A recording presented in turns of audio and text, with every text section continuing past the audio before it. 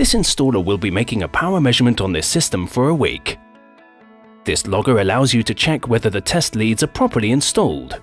With flex probes, it's an easy task. With magnetic voltage leads, the phases are connected very safely. The installer performs a check with help of the phasor function. He double-checks the connections. The phasor diagram shows that one current is in counter phase. This needs to be corrected.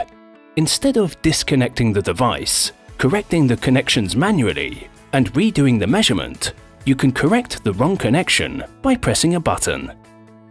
The currents are now measured correctly.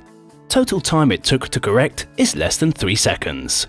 By minimizing direct contact with circuits, you are also increasing safety.